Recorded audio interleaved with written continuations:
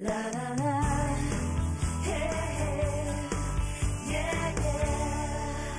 All right, welcome back. Really, she doesn't need any introduction at all, and especially you start to getting her laughing, and you'll know that laugh. Oh, jeez. There it is. Here we go already. There it is.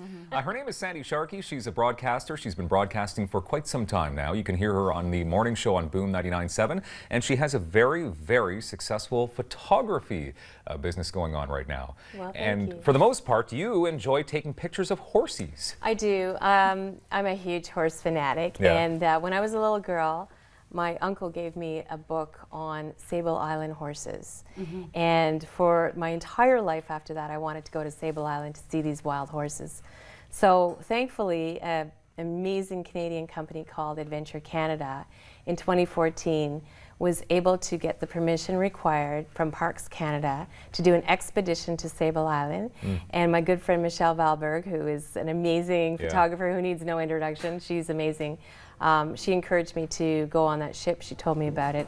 The rest is history. I went to Sable Island, and it was a dream come true for me to be not only in one of the most amazing areas of Canada that a lot of people don't get to go to, but to be surrounded by wild horses. Beautiful. That are incredible testaments to being sturdy and fight for survival, because those wild horses have been there since the 1700s. Wow. Surviving there. And there's a handful of people that are on the island, but they're scientists, researchers, meteorologists. I think we're showing some of my images. Okay, they're beautiful so pictures. I Really beautiful. happily have brought my camera to Sable Island with me, and I'm trying to portray their wildness. And I think that one of the most amazing things about these horses is how they have managed to survive completely free of any interference from mankind. Isn't that beautiful? So mankind is completely hands-off. So the other thing that people say to me when we talk about Sable Island and the horses is, wow, that's amazing you got to go, because you can never go there. No one can get there. So I wanted to talk to people today to let them know that you can get there. So why do people think that? Why is there that misconception that you can't get to Sable Island? It is a very, very remote place that is very subject to very harsh conditions. It's 300 kilometers from Halifax in the Atlantic Ocean. It's shaped like a smile, like a crescent, and it's sand. It is sand that is just beaten down, beaten down. In the middle of the island, though, there is foliage and freshwater ponds for the horses. But it was known as the graveyard of the Atlantic because of all the ships that were wrecked getting there, which is one of the reasons why it's so difficult to get there, is because all of a sudden you're in the Atlantic Ocean and then boom, all of a sudden there's the sandbar. So the reason that I want to tell people they can get there is because Adventure Canada is the only company that has been given the permission to go there this year again. And in June there's a trip coming up.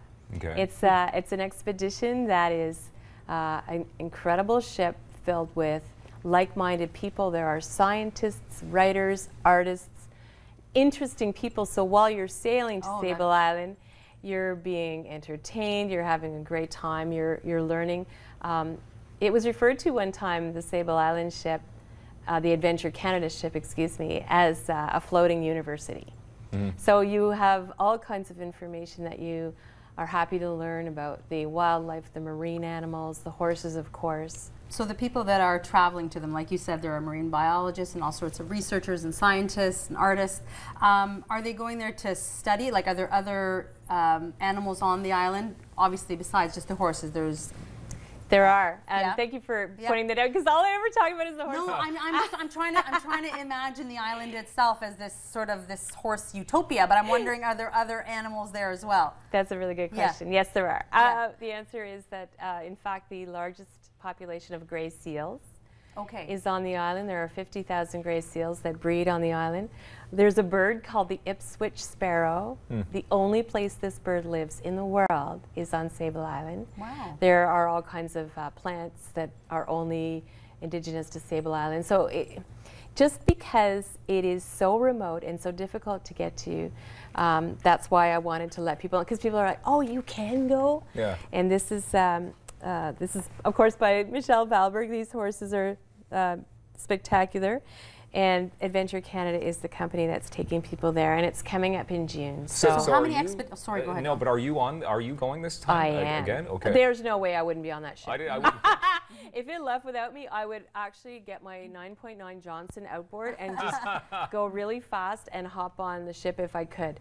Yeah, I'm absolutely going and happy to, you know, answer any questions that anyone has about the trip, because I did it once before and I will be back on in June. So how many expeditions a year do they do, or is it just?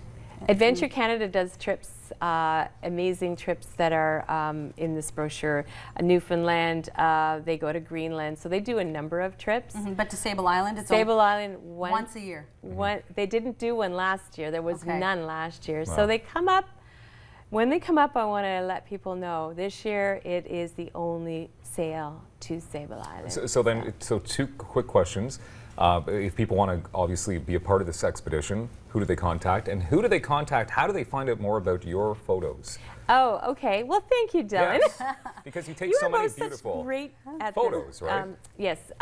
So for going to the Sable Island excursion with Adventure Canada, just go to adventurecanada.ca. It's that easy. And if you want to contact me, I do have brochures to give out. For me personally, my website is just sandysharkey.com. Simple. And I have lots of horses on there from Sable Island. And beautiful pictures. We saw a few of them there, just beautiful. Horses in the wild, that's got to be like a photographer's dream.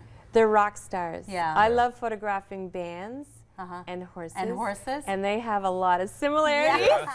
They're all rock stars. Well, your husband sort of has hair like a horse. He does. The mane, right? Hair That like a horse. Beautiful mane. That's the only thing he has in common with a horse. And also, whenever you see these horses, does the song by Gino Vanelli, Wild Horses, stick in your head the whole time? No! What, did I ruin it for you? Speaking of amazing It's hair. Wild Horses by the Rolling, By the Rolling Stones. Okay, well, I like Gino Vanelli, all right? But this is your segment, That's so only whatever. because Michael Bublé didn't do it. Fair enough. Sandy Sharkey, as always, thank you so much for being here. Thank you so You're much. incredible. You inspire so many in this community, and, and I need to say that publicly, like I need to. Like it's everybody And knows. I love your laugh. I always have, and I still do. Sandy Sharkey. Thank you very Amazing. much. Thank you so much for being here. We are coming back. We're going to throw this guy in the kitchen, so put your seatbelt on. And we're coming back with a great cause, a great way to dine and support some I'm just great basically peeps in the going to community. eat on television while our guests answer questions. I'm just going to eat. Stick around for more daytime. We'll be right back. Next.